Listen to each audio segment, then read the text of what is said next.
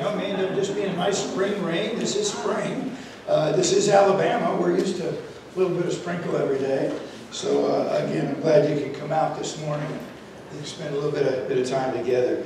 Again, looking at your order of worship this morning, some things in advance to make you aware of. Wednesday, of course, we don't have church Wednesday because the kids are out of school. This is spring break. And again, hoping families enjoy that time together with their kids. Wednesday, 10 a.m., Vietnam Veterans Day Memorial Service at the Memorial Park. Bring your own chair. And they do have some chairs set up more and more over the time, but it's best if you just bring your own chair if you'd like to participate in that. Also then, everything else is delineated there for you. On the back, April 2nd through the 8th, that's Palm Sunday, next time we meet, which is also communion, but we're going to start prayer week. And we're going to spend a week of prayer praying for the lost. And have little verses to meditate on and just praying. Our world needs to get saved. Men, women, and children. So we're going to just concentrate that. During Easter week, as you know, Easter week is a time in which folks only go to church once a year. And we need to pray that they'll do it again this year. And come out and hear the message one more time. Hopefully God gives us that one more time. So that's what we're going to make that week. And Kathy's worked on that. We'll have some more information next Sunday to put in your Bible. We're going to meet in some homes. It's going to be at 6:30. We decided 6:30. So some homes have opened up. Wednesday, we normally have a service. We have a service that night, so we'll do it at our Wednesday night time together. And then Thursday's Maundy Thursday. I'll have a special communion service here, like I always do at 6:30 for Maundy Thursday, and we'll talk about that verse in our prayer list. And so there'll be a whole list in there next week. And again, notice about Maundy Thursday there. Everything else listed: Palm Sunday, Good Friday, Easter Sunday. Coming down to April 15th is the Walk of Life at the Loxley Park. All those materials are in the back if you'd like to sign up or get sponsored or see Karen about raises money for Women's Care Medical Center. So again, if you'd like to participate in that. Then April 23rd is our quarterly meeting, and we're also using the luncheon then as a camp fundraiser for camp. We got a camp secured, thanks to Bree, I think, is in charge of that this year. We've got a camp secured. Kids have been asking about it for, this is post-COVID. Finally, camp again. So they're excited about that. So be praying about that. And if you want to come participate in that fundraiser. And also, it's our quarterly meeting. Annual meeting on Safety Harbor, Florida, April 27th to the 29th. Again, if you're not too late to get you in, if you'd like to be a delegate, I just got to run it by the council and get it approved for that and get you in to represent the church in that way. It will be online as well as you can go in person.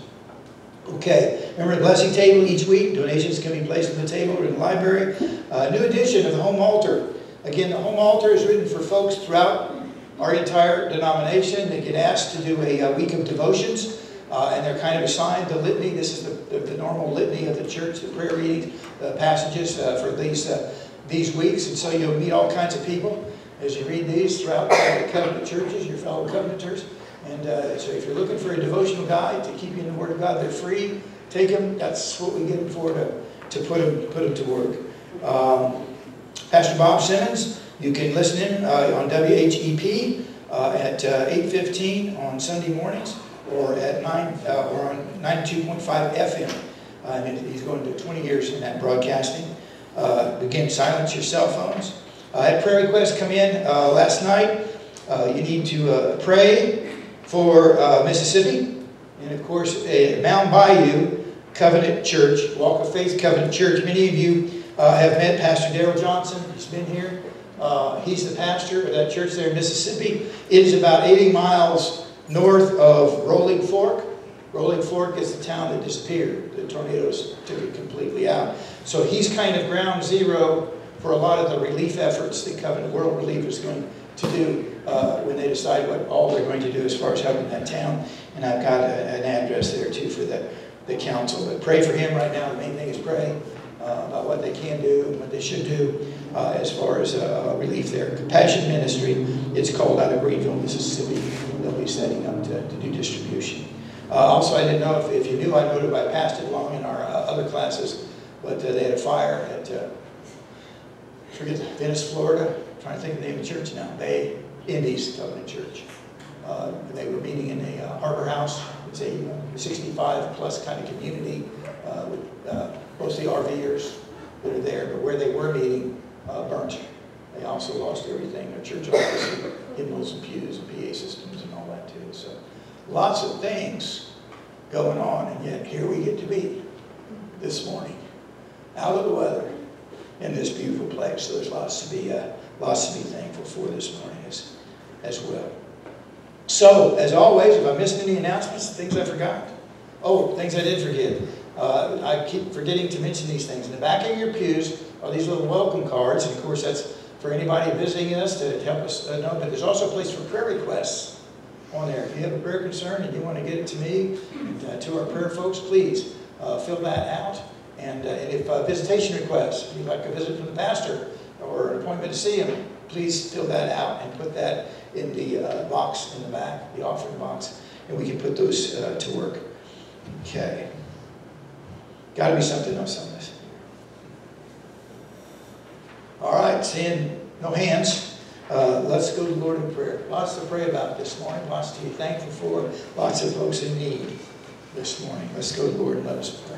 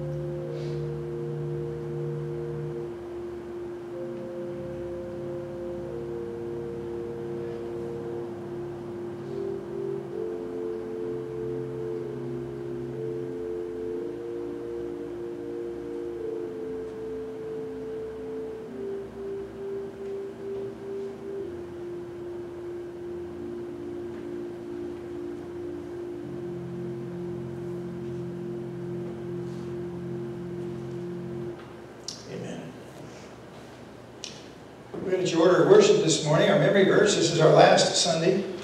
And again, Psalm 119:63 is a great verse to memorize. If somebody asks you, well, what in the world is a covenant church? You know, which sometimes isn't easy, but sometimes I think the way Christianity's been used today, you know, you're better off saying, I'm a covenanter. And they have no idea what that means. But that gives you an opportunity then to explain to them what a covenanter is. Well, the mission friends used to define themselves with this verse, that I am a friend. What I am is I'm a friend to all those who fear God, to all who follow His precepts. That's what I am. I'm a mission friend. It's the mission for Solomon. And then you can kind of build from there. What I like when I first came down here, and people, when I said that, the covenant church, covenant church, covenant church. Oh yeah, the covenant church. It's kind of like a Baptist church, isn't it? Nothing against the Baptists. It's just everything is measured with that premium. There, that's how everything else is kind of valued and measured. No, not really. Yeah, kind of, but no. So we're kind of fit in that way. But there's a good verse to know to tell them what it means to be a mission friend. Okay. So if you say that reverence with me before and after the last time this month, Psalm 119:63. I am a friend to all who fear you, to all who follow your precepts. Psalms 119:63. Then if you would take your hymnal to page 346. A call to worship entitled, This is Love. This is Love, 346.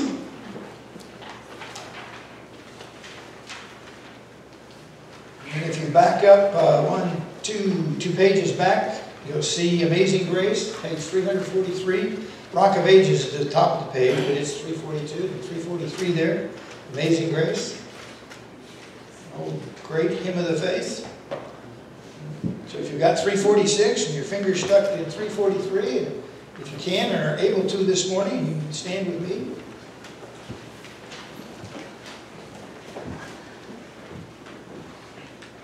Because of his great love for us, God, who is rich in mercy, made us alive with Christ even when we were dead in transgressions. It is by grace you have been saved. Thank you, Father, for your great love. This is how God showed his love among us. He sent his one and only Son into the world that we might live through him. This is love. Not that we love God, but he loved us and sent his Son as an atoning sacrifice for our sins. Thank you, Father, for your amazing love.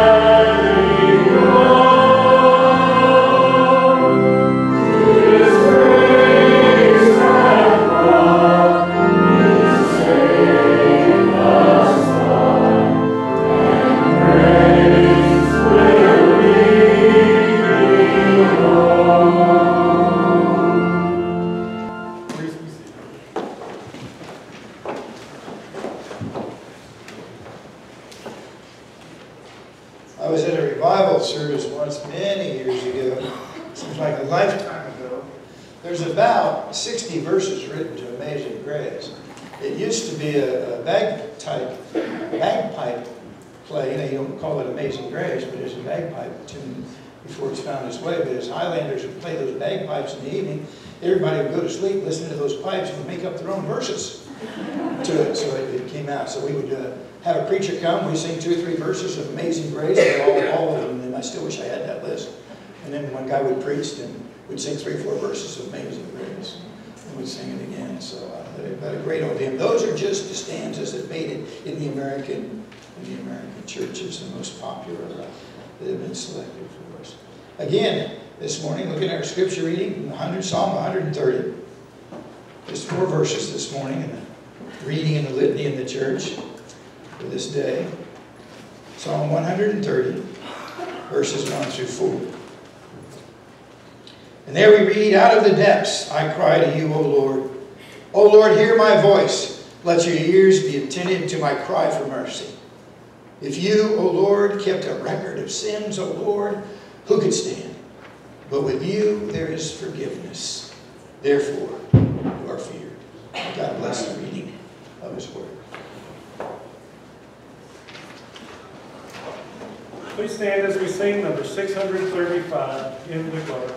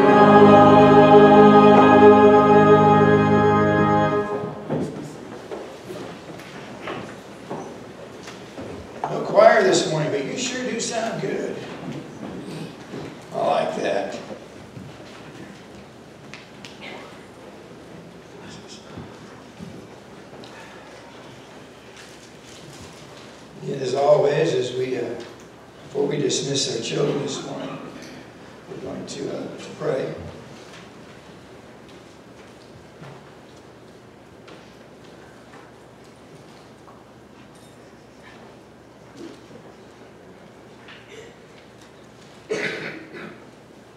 Let us pray as we begin our time together. Father, again, we thank you for being able to come here this morning. I thank you for your amazing grace we sang about this morning. All of your amazing grace in our lives, dear Lord, and at this time in our life that we would wander into this little building, dear Lord, this morning to spend a little time together and to turn our thoughts and our attention to you, to give you our prayers. A lot of folks, dear Lord, out of no church buildings this morning. Fires and tornadoes and hurt folks, dear Father, all over here within our own area. Again, we remember them this morning. And what a privilege it is that we have just to come here, to gather, to hear this music, dear Lord, to sing these old hymns of the faith, to renew ourselves in these things. Again, Father, I pray we don't take times like this for granted, dear Lord.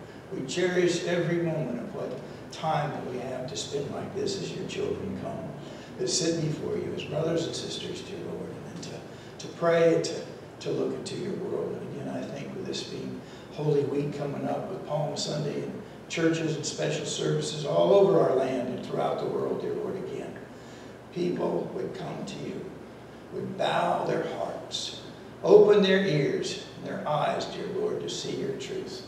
And then folks would get saved, dear Father. So again, we pray that for our world, for revival, for a working of your Holy Spirit in the lives of families, dear Lord, men, women, and children.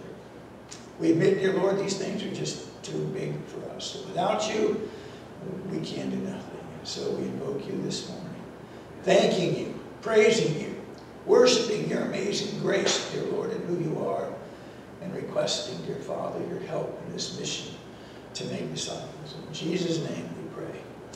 Amen. Okay, our children, we have children this morning and their teacher for their lesson this morning.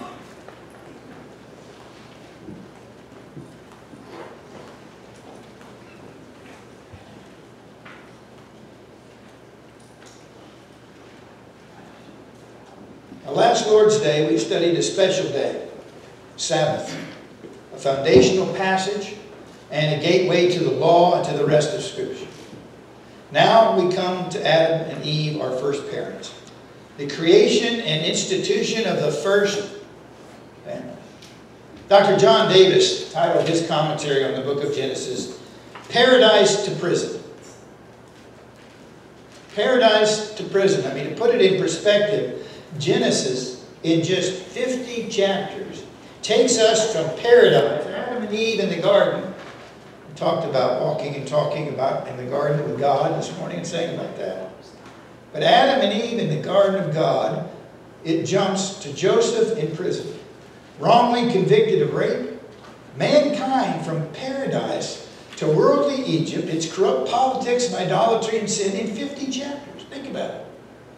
From paradise to a prison institution in Egypt in which criminals and sinners are housed, Joseph being one of those.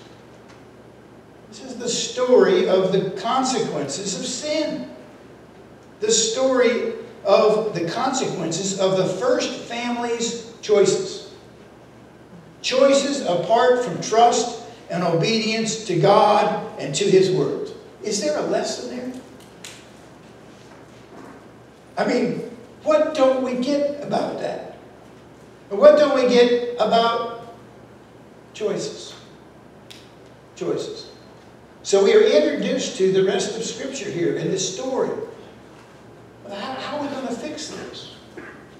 God's plan of salvation, the coming of the seed, and a new creation by the Holy Spirit of God. There are some things here that we need to learn about God ourselves, about sin, about being responsible for our choices. I'm going to preach it now. Right? Our lives tend to end up being the sum total of the choices that we have made. When I preach things like that, I realize we're getting a little close to home.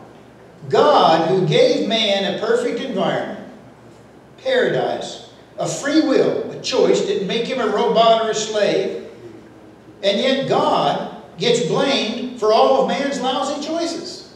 Think about it. How many times have I heard as a pastor over the years, why does God allow that? He didn't. He said no. He said, don't do that. Come out from among them and be ye separate. That's what He said. And then when it happens, we blame God. Why did God allow my boyfriend to become a heroin addict and beat me up? God didn't do that. Your boyfriend did because he made some bad choices. And maybe you made some wrong choices, not seeking the will of God when you hooked up with your boyfriend. And you blame God. Imagine. God gave us a perfect environment, and in the end, who gets blamed for all the problems? The mess that we made? God. You wonder why He doesn't wipe us all out. That's amazing grace. Amazing, amazing grace. I'm not going to read verses 4 through 24 right now. I'm going to take it apart and read it as I go because of the sake of time this morning. But I want you to take it and go back and read it for yourselves. That's my hope, my desire. It's what you find in those verses, okay, when you go back and put it all together. I can only take it about. Let me look at verses 4 through 7 and talk about man. This is the account of the heavens and the earth when they were created, when the Lord God made the earth and the heavens. Now no shrub had yet appeared on the earth, and no plant had yet sprung up. For the Lord God had not sent rain on the earth, and there was no one to work the ground. But streams came up from the earth and watered the whole surface of the ground. Then the Lord formed a man from the dust of the ground and breathed into his nostrils the breath of life, and man became a living being. This portion of Scripture on man, verses 4 through 7, continue the account of what became of the heavens and the earth when, or in the day, they were created. What happened to it? You know, that question might be, well, what became of creation? In fact, as we look around today at it, we may say, what happened? Well, what happened is we're going to read about a little bit later when we go on with the story of the fall, but we don't have time to do that this morning. Sin entered the world and devastated it all. From paradise to prison and slavery in just 50 chapters. There are answers to questions here like, why is the world such a mess? Why are people such a mess? Why am I such a mess? In the creation of Adam, we see a stark contrast to begin with. The backdrop of time when there was no life, no growth, no rain, and no one to till the ground. God took great care in forming a very good place for man to dwell and to fellowship with his creators we looked at last week. This is the account of the heavens and the earth when they were created, when the Lord God made the earth and the heavens. No shrub had yet appeared on the earth, and no plant had sprung up. For the Lord God had not sent rain on the earth. I'll stop right there. Some commentary point out this is maybe a prequel to the disobedience that's going to follow, and a flood that's going to wash them all away. But at this time, it hadn't rained on the earth yet. And there was no one to work the ground. But streams came up from the earth and watered the whole surface of the ground. God prepared a beautiful place that was very good for man. Israel under Moses, Genesis first readers would know that her Lord had created everything and that He had formed mankind by a special design. The work of the Lord had created human life involved both fashioning from the dust and in breathing the breath of God. The word formed here in the Hebrew describes the work of an artist, like a potter shaping an earthen vessel from clay. So God formed or sculpted man from the clay. And of course, that's a symbol that is used throughout Scripture. And if you're here this morning and you're His child, God is shaping you, transforming you, molding you into the very image of His Son by the Word, by the Spirit, if your life is moldable, yielded to God. My favorite word, yield. An active, passive verb. You run, you jump, you fly, you yield. You actively do nothing but let God have His way with you. Man made by divine plan. Man made from the earth. He is earthy. The Hebrew word for man, for Adam, is related to the word for ground or clay, Adam. So, if somebody says, your name is mud, they're pretty close to the truth, you know. They're not that far off. God breathed in the breath of life into man, transformed him into a living being, a living soul. This made man a spiritual being with a capacity for serving and fellowship and communicating with God. Walking with the Lord, we sang about in the garden this morning. To walk with Him, to talk with Him along the way. With this perfect and beautiful creation and sculpting of man in mind, we should be able to clearly see the contrast by the damage that is going to be done by the fall. That little 3-letter word starts with an S, ends with an N. Sin. Don't preach much about sin nowadays. A broken world full of broken men and women who need to be saved. Since the fall, forgiveness and regeneration by the inbreathing of the Holy Spirit is essential in order for people to once again fellowship with God. Ye must be born again by the Spirit. Now in the Covenant Church we have 5 affirmations. Our second affirmation is the necessity of the new birth. You must be born again. The first affirmation is the centrality of the Word of God. Man isn't to live by bread alone, but every word that proceeds from the mouth of God. Man created a spiritual being, now broken, carnal, fleshly, blind, and in trespasses of sin. Jesus said in John 3, Jesus answered, very truly, I tell you, no one can enter the kingdom of God unless they are born of water, springs of water, right, that God made for Adam. And the Spirit. Flesh gives birth to flesh, but the Spirit gives birth to spirit. You should not be surprised at my saying, you must be born again. The wind blows wherever it pleases, and you hear its sound, but you cannot tell where it comes from and where it is going. So it is with everyone born of the Spirit. You must be born again. 2 Corinthians 5:17, therefore, if any was in Christ, he is a new creation. The old is passing away, the new is here. Man in Christ Jesus is a new creation, being transformed, being sculpted, being molded into the very image of Jesus Christ. That image that was messed up by sin. Secondly, let's talk about this garden. Now the Lord God had planted a garden in the east, in Eden. And there he put the man that he had formed. The Lord God made all kinds of trees grow out of the ground, trees that were pleasing to the eye, good for fruit. In the middle of the garden there was the tree of life and the tree of the knowledge of good and evil. A river watering the garden flowed from Eden, flowed from there. It was separated into 4 headwaters. The name of the first was Pishon, and it went through the entire land of Havilah, where there was gold. The gold of the land is good, aromatic, resin, onyx also is there. The name of the second river was Gihon. It winds through the entire land of Cush. The name of the third river is Tigris. It runs to the east side of Asher. And the fourth river was the Euphrates, rivers we hear about over and over again. Mankind was placed in this perfect setting. A garden specially prepared for him. You might say he had a perfect environment to thrive in.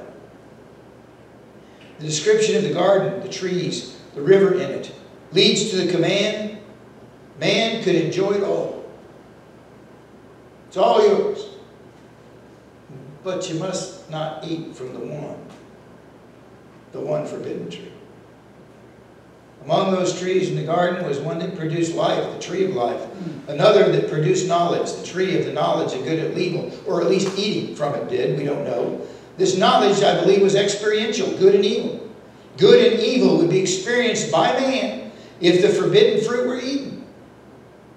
Man, instead of God, would decide for himself what is good and evil. You going to let God decide what's good and evil? Or are you going to decide what's good and evil? That warfare goes on right down to this day. How does that work out?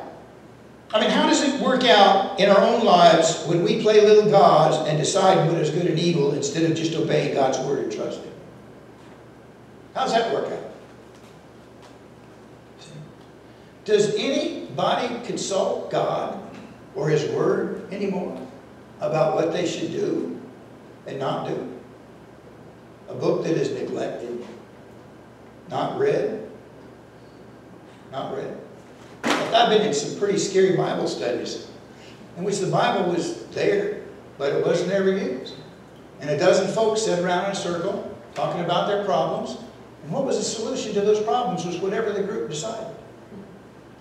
Well, we think you should do this. Well, I think maybe, oh yeah, maybe we should do that too. But what does the Bible say? What did God say? Not really consulted. Do you think maybe Israel under Moses, by the law, were being taught a lesson by this story? Who decides what is good and evil? Man or God? And what happens when it's left to man to decide good and evil? The potential for disaster was great if man, in self-confident pride, his hubris, overstepped his bounds and attempted to live life on his own apart from God's word, leading to every man doing that which was right in his own eyes. Proverbs 2:2, Proverbs 14:12, Judges 2:25. The tree of life, on the other hand, was apparently a means of preserving and promoting life for Adam and Eve in the garden. These trees were in the middle of the garden, apparently close to each other. They provided the basis for the testing to come. Every time Adam and Eve walked by the tree of knowledge of good and evil and chose not to eat of it, because of what God said, they were obeying God's words. Choose. In the Dedicate, they kind of pick up on this, and they tell us to choose the way of life or the way of death. It's up to you. You choose. Choose. It's two ways. Question. Do you let God decide for you what is good and what is evil? Or do you side for yourself apart from what God says in His Word? The trees in verse 9, the river in verse 10, the precious gold and the gems in verses 11 and 12 in the garden. We also see in the new earth, in its eternal state that we studied in Revelation 21, verses 10 and 11, 21, and chapter 22, verses 1 and 2. Indicating that paradise, Eden, the land, will be restored in the new earth, a new Eden. The promised land, Beulah land, is where you enter by faith and fellowship with God, worshiping and obeying Him in love. Now, for Israel, the lesson may be this: lest you get thrown out. You walk and talk with God and obey Him and walk with Him, or you're going to get thrown out the land. So don't be like them. Don't be like Adam and Eve. Rather, obey God's commands. Not rocket science. These verses in Genesis 2, 8 through 14 describe the richness of the then known world. The garden probably in the area of the Persian Gulf. We don't know for sure. Judging from the place names in these verses, if the geography of that area was the same after the flood, and there's no guarantee it was, it might have been totally changed because of the flood, but mentions of the Tigris and the Euphrates River, it sounds very similar to the boundaries that God would give Abraham for the promised land in Genesis 15:18. Israel would enter the promised land by faith under Joshua, being told that if they obey the blessings and the cursings, they would be blessed in the land. If they disobeyed, they're going to get thrown out. In fact, the story repeats itself. I mean, does that sound familiar? Kind of like what happened to their first parents, Adam and Eve. Like I told you, I had a great history professor when I was at Grace, and he opened his class. The one thing, we only learn one thing from history. That is, we don't learn anything from history. We don't. For a great discussion on the land and the garden, there's a great book, Genesis Unbound, by John Sailhammer, for those that you want to dig in further. Responsibilities, verses 15 through 17. The Lord God took the man. Now you have choices, He has responsibilities. You know, we have that real problem in our world today, in a lot of counseling. People don't take responsibility for their choices. They blame others, just like what you see after the garden. And they don't do their responsibilities. And they accept responsibility for nothing. That has its roots in Genesis, which is foundational for the rest of the Bible. Lord God took the man, put him in the Garden of Eden, to work it and to take care of it. And the Lord God commanded the man, you are free to eat from any tree in the garden, but you must not eat from the tree of the knowledge of good and evil, for when you eat from it, you will certainly die. Man's purpose was to serve God, to glorify God, to show forth the likeness of the appearance of God, the images of God who created him and tending the garden that God had prepared very good for him. If you study the carefully selected words here, he was placed, that is, set to rest in the garden, to work it, to take care of it. Whatever work he did was therefore described as his service to God. service to them. There's an important passage of Scripture that I learned in the New Testament. It takes this principle, which starts in Genesis, and applies it to our lives today. But in Colossians chapter 3, verses 23 through 25, we read, "Whatever you do, work at it with all your heart, as working for the Lord, not for human masters, since you know that you will receive an inheritance from the Lord as a reward. It is the Lord Christ, your servant." That is important to know. To whatever in life you may find yourself turning your hand to. I know I've told you this story before, but briefly, I came out of the Air Force, sergeant, crew chief on a KC-135. I certified aircrafts and pre-flights that they were safe and they could do the mission. People's lives were in my hand. It was a job of responsibility. The Air Force trusted me with multi-million dollars of pieces of equipment. God called me a second time into the ministry. Gave up a military career. Ended up where I couldn't work because of a medical thing that came up. College called me that I had previously applied for. Long story short, they said the door's still open. We kept all your fees. Come on down. We even have a married couple's apartment for you. The GI Bill gave us enough money to just barely live. And the school was free because I had been saved by a pastor who went to that school. I had a recommendation from him to go to the college because I had saved in the Bible Baptist Church. So it was tuition free. And there were Pell Grants so we could live. So we sold everything we had except it fit in the '68 Camaro that I didn't even own. It was my wife's father had too many Camaros in his driveway. Gave me one to take to college. And Carrie was pregnant about a month from delivering our first baby. Took off for Springfield, Missouri.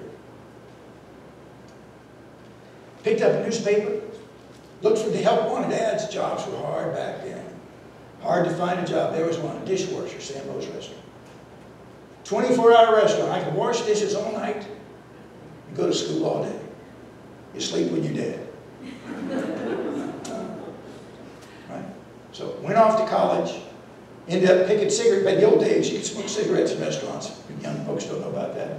You had to pick all the cigarette butts out of the bus pans because they clogged up the dishwasher. So here I am, former Sergeant Jesse Adams, picking cigarette butts.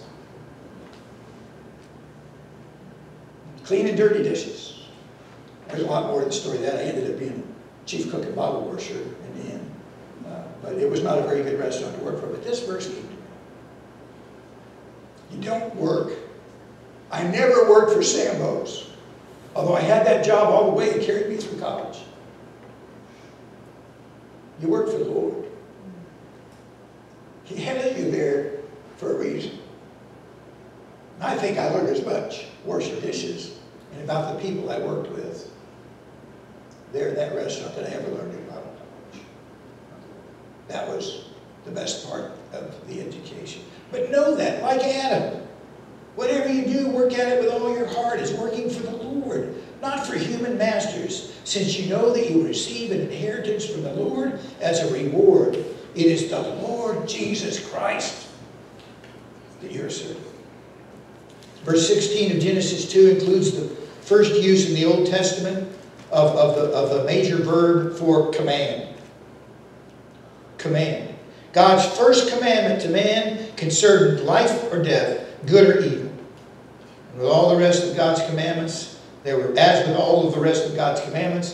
positive blessings for obeying and negative prohibitions, blessings and cursings for disobeying. All earthly goods and pleasures were at man's disposal except this one tree which was forbidden. I'm probably saying it wrong, but Eric was in Germany. We had these signs all over the base and everywhere. Verboten, right? Big red letters, German. Forbidden, verboten. So I've always got words stuck with me because I always saw these signs all the time. In fact, I think it was ISS verboten. It is forbidden. Okay? God says, everything is yours except this one thing. It is verboten. It is forbidden. Verses 16 and 17 states the command in strong tense. Man can eat freely from the other fruit, but if he ate of this one forbidden tree, he would surely die. It was verboten. Still he ate of it. I remember as a kid working on the farm, we used a lot of poisons back in those days that you aren't allowed to use nowadays. Wasn't good for the environment. But they used to put on these cans. Remember the old skull and crossbones? Any of you remember the old skull and crossbones? And the word poison between the two sets of skull? Yeah. You don't drink that stuff. You don't even touch it. It's poison. And yet what did they do? And we'll get more into the fall next time. God prepared mankind for a specific design in His image. Placed him in a garden, prepared for him perfect environment so he could have no excuses.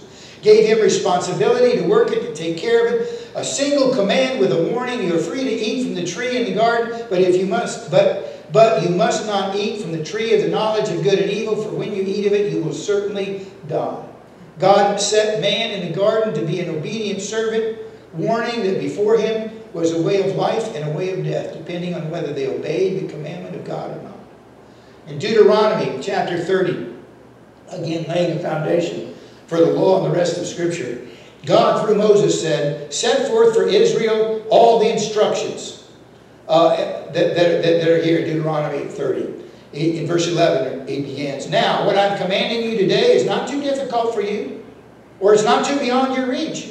It is not up in heaven that you have to ask, who will ascend into heaven to get it and proclaim it to us so we may obey it? Nor is it beyond the sea, so that you have to ask, who will cross the sea to get it and proclaim it to us that we may obey it? No, the word is very near you. It is in your mouth and in your heart, so you may obey it.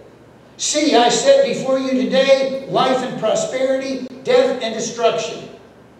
For I command you today to love the Lord your God, to walk in obedience to Him, to keep His commands, decrees, and laws. Then you will live and increase, and the Lord your God will bless you in the land that you are entering to possess. But if your heart turns away, and you are not obedient, and if you are drawn away to bow down to other gods and worship them, I declare to you this day that you will certainly be destroyed. You will not live long in the land that you are crossing the Jordan to enter in and possess. This day I call heavens and earth as a witness against you. I have set before you life and death, blessings and cursings. Choose life, so that you and your children may live, and that you may love the Lord your God and listen to His voice and hold fast to Him. For the Lord is your life, and He will give you many years in the land He swore to give to your fathers, Abraham, Isaac, and Jacob. They were given the book of Genesis. Did they learn from it? Did they learn from their first parents? We are given the book of Genesis. We're also given the example of the nation of Israel. Have we learned anything from it? Paul in 1 Corinthians 10, verses 12 through 13 says, all these things happened to them, to Israel, as examples, and were written down as warnings for who? The church at Corinth, by application to us. Let's talk about the helper. The Lord God said, it is not good for the man to be alone. I will make a helper suitable for him. Now the Lord God had formed out of the ground all the wild animals, all the birds of the sky. He brought them to the man to see what he would name them. And whatever the man called each living creature, that was its name. He talks about taxonomy. So the man gave names to all the livestock, the birds, the sea, wild animals. But for Adam, no suitable helper was found. So the Lord God caused the man to fall into a deep sleep. And while he was sleeping, he took one of man's ribs, and then he closed it up, the place with the flesh. Then the Lord God made a woman from the rib he had taken out of the man, and brought her to the man. The man said, this is now bone of my bones, and flesh of my flesh.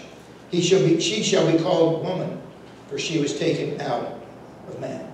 Now this portion of our text records the creation of the first woman and the institution of marriage. Right away, we get to the institution of marriage. It teaches much about the mainstay of Israel's society. You know what that mainstay was? Marriage and family. Family, tribe, nation. As goes the family, so goes the nation. God intended husband and wife to be to function as a unity, walking in integrity, serving God, keeping His commandments together. When this marital harmony is in operation, society prospers and is blessed under God's hand, and families thrive. and tribes thrive, and the nation thrives. Do I need to repeat that? When this marital harmony is in operation, society prospers under God's hands, and families thrive. Family has been under attack in America for a long time. We're seeing its destruction every day. The breakdown and destruction of family as God intended it. Why? Little three-letter word starts with an S, ends with an N. Sin and rebellion. Rebellion against what God has commanded us to do. Drifting away from God's teachings to man's choices. Men still deciding what's good and evil for themselves.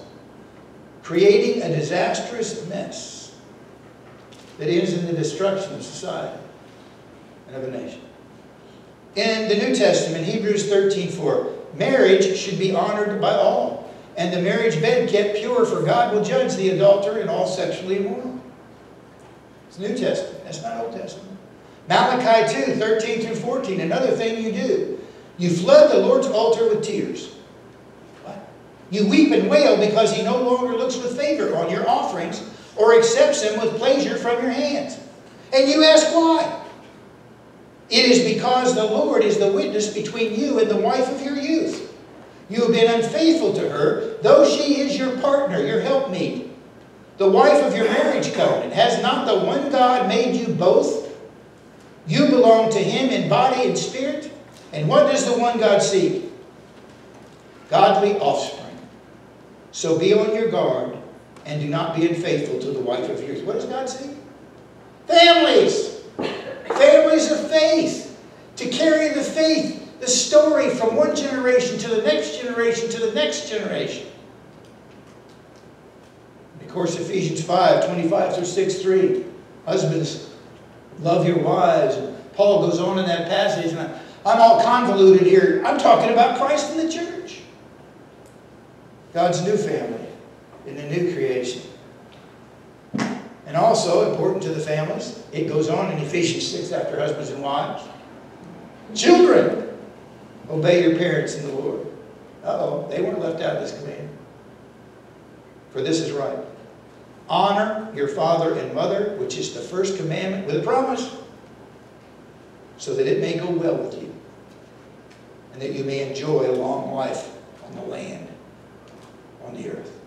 God's plan for godly families being perpetuated. Adam was alone. That was not good. All else in creation was good. Verse 4, verse 10, verse 12, verse 18, verse 21, verse 25. All good. As man began to function as God's representative, naming the animals, representing His dominion over them, he became aware of his solitude. Being one of a kind is not necessarily being a good thing. God therefore put him to sleep, created Eve from his very own flesh and bone. God decided to make him a helper suitable, that is, a helper corresponding to him, or a corresponding helper for the man. Helper is not a demeaning or a subservient term. In fact, that very word for helper is often used in Scripture to describe Almighty God. Psalm 33:20. We wait in hope for the Lord. He is our helper and our shield. Same word, same root. Psalm 75. But as for me, I am poor and needy. Come quickly to me, O God. You are my helper and my deliverer. Lord, do not delay. Psalm 119:9. All you Israelites, trust in the Lord. He is their help and shield. This description of her as corresponding to him means basically that what was said about him in Genesis 2:7 was also true of her. They both had the same nature. But what man liked, his aloneness wasn't good, she supplied. And what she liked, he was supplied. Lastly, marriage, and I'll let you go. Genesis 2:24-25. That is why a man leaves his father and mother and is united to his wife. We're thinking this is the foundation of the Bible. Because from here, this is the book of genealogies. What are we going to study? All the different families. Those that stayed on the path and walked with God, and those who didn't. And do we learn from that? This is where man leaves his father and mother, is united to his wife, and they become one flesh. Adam and his wife were both naked, and they felt no shame. The culmination of the two was one flesh. A complete unity, the man and woman in marriage before God. So, Adam and Eve were spiritual unity, living in integrity without sin. If the words of verse 24 were spoken directly by God to Adam, we don't know for sure. That is why a man leaves his father and mother and is united to his wife, and they become one flesh. The implication is that marriage involves one male and one female becoming one flesh. Jesus, responding to the religionists of his day, the theologians of his day, in Matthew 19, 4 through 6, he says, haven't you read? By the way, where's Jesus quoting from? Where's he reading from? What we just looked at this morning. Haven't you read, he replied, that in the beginning the Creator made them male and female? And he said, for this reason a man will leave his father and mother, be united to his wife, and the two shall become one flesh. So they're no longer two, but one flesh. Therefore, what God has joined together, let no one separate. Marriage instituted and ordained by God, as the writer of Hebrews said, marriage should be honored by all. It was God's plan from the beginning, according to his word, for the blessings and the story of the faith to pass through human families. Their nakedness suggests that they were at ease with one another, without any fear of exploitation or a potential for evil. Such fellowship was shattered later at the fall, and was retained only in a measure in marriage when a couple begins to feel at ease with each other. Here, their nakedness, though literal, also suggests innocence. In conclusion this morning, Paul, referring to the lessons taught here in Genesis, creation story that we're studying, he preached in Athens, Greece, on Mars Hill, to the place called the Areopagus. He preached this sermon. The God who made the world and everything in it. Isn't it interesting that that is foundational? You've got to know that first. And everything else in Scripture is kind of built on that. We leave out the Old Testament. We leave out the context of the New Testament. Paul, referring to the lessons taught here in Genesis. God who made the world and everything in it is the Lord of heaven and earth. He does not live in temples built by human hands. In fact, that's J.B. Phillips. That's because your God is too small. He is not served by human hands, as if he needed anything. Rather, he himself gives everyone life and breath and everything else. From one man, that's Adam, by the way, he made all nations, all tribes and societies and families of the earth, that they should inhabit the whole earth. And he marked out their appointed times in history and the boundaries of their lands.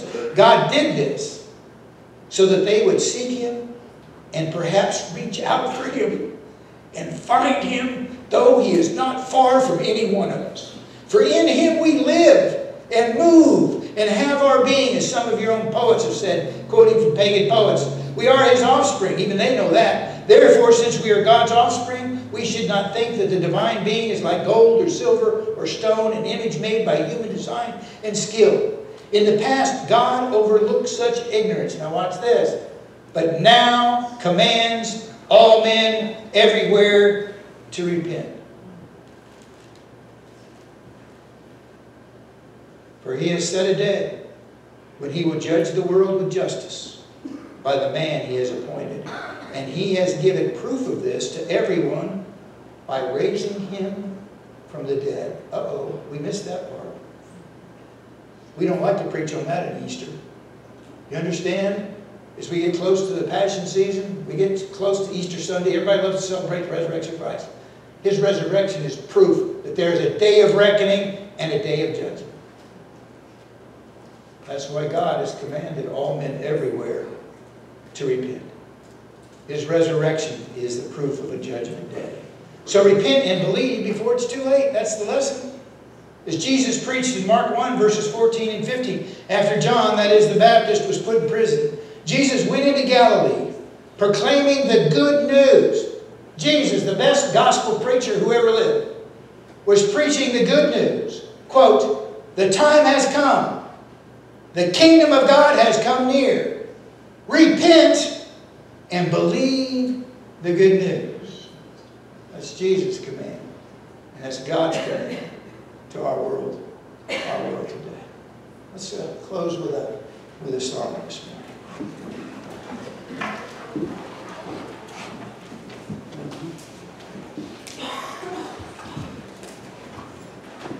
Please stand and turn to number 12. Praise Him, praise Him.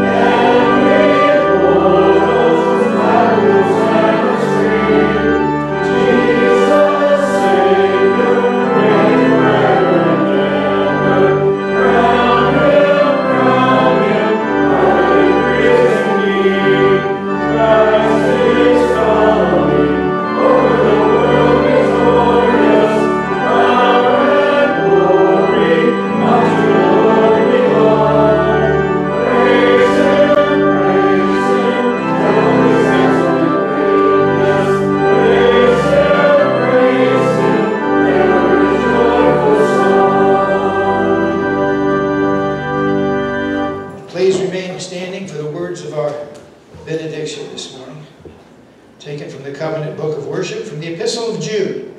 Now to him who is able to keep you from falling and to present you without blemish before the presence of his glory with rejoicing, to the only God our Savior through Jesus Christ our Lord, be glory, majesty, dominion, and authority before all time, now and forever.